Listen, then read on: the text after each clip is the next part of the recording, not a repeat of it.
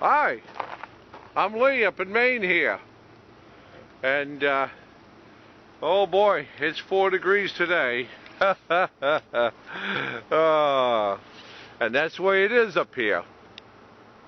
And the hardest thing about this area, like any northern region, is dealing with the elements of winter. Rain, snow, sleet, you name all that good stuff. Anybody can play in the sun, work in the sun, but it's a little harder in the snow and cold. Well, today I've been doing a job out here in the woods, and one thing I always tell everybody, always be prepared. Okay, now I've talked about survival kits and go kits, and I'm going to show you one.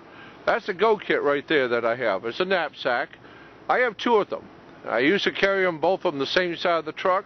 Now on, after a recent snowstorm, I realized I'd have to carry them one on each side. This is my 1-day kit. On the other side of the truck, it's identical, except for it has a marking to be a 3-day kit. Now, why do I have 2?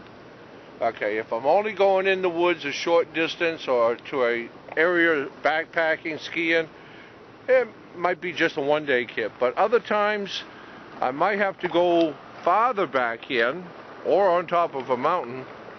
I'm going to take the 3-day kit. You never know what can happen, so I'm going to be prepared.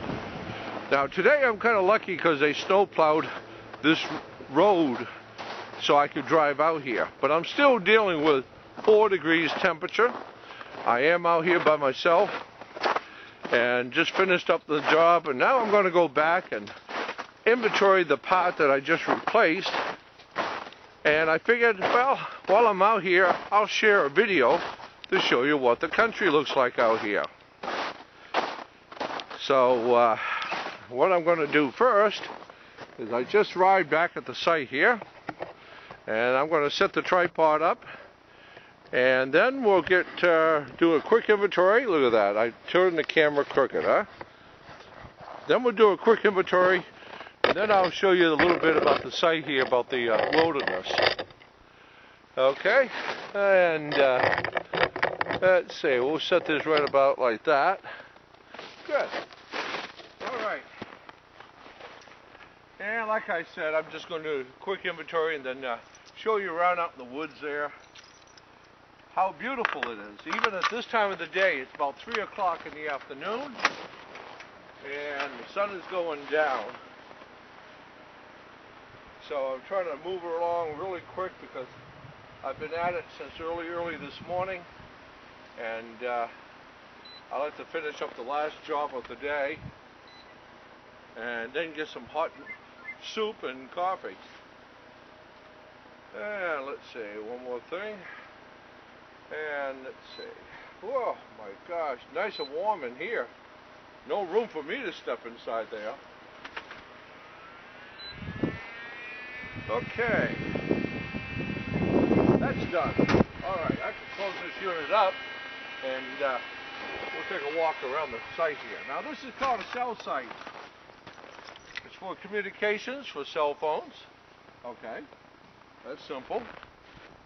It also sometimes has other type of utilities, you know, local town or public police. You know, they all have to have antennas, and they got to go on some towers. So you never know what tower you're going to.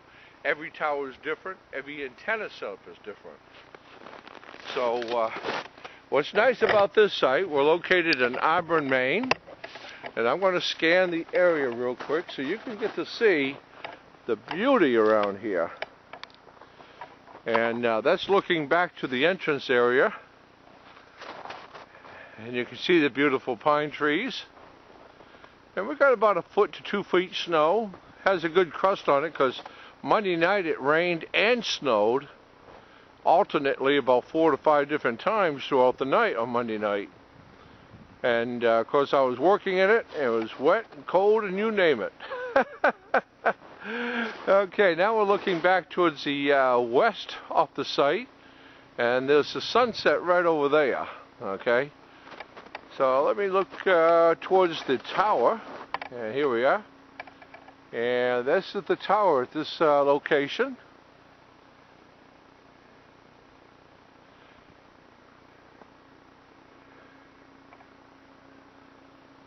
Okay, and now we'll walk back over to the vehicle.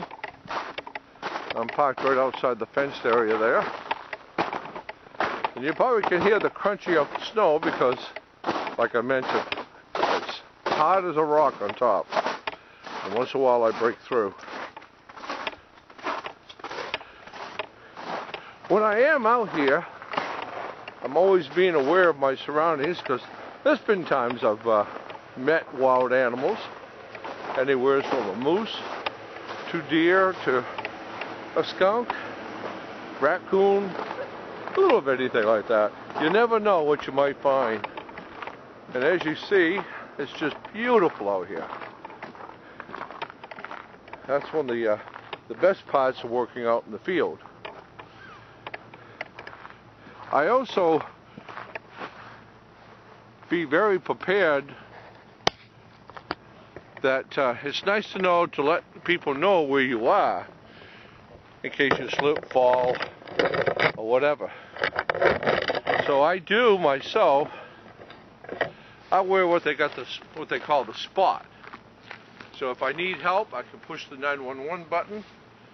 If I'm just going to let people know that I'm done a job out here, but I got to snowshoe out of here, and it's quite a ways to snowshoe out on a time, or nighttime, daytime, whatever it may be. I'll push the OK button. That's to let them know that I'm okay, I'm out of here, I've done what I had to do, and but don't worry, but I'm just letting you know that I'm okay at this point. So, handy little item.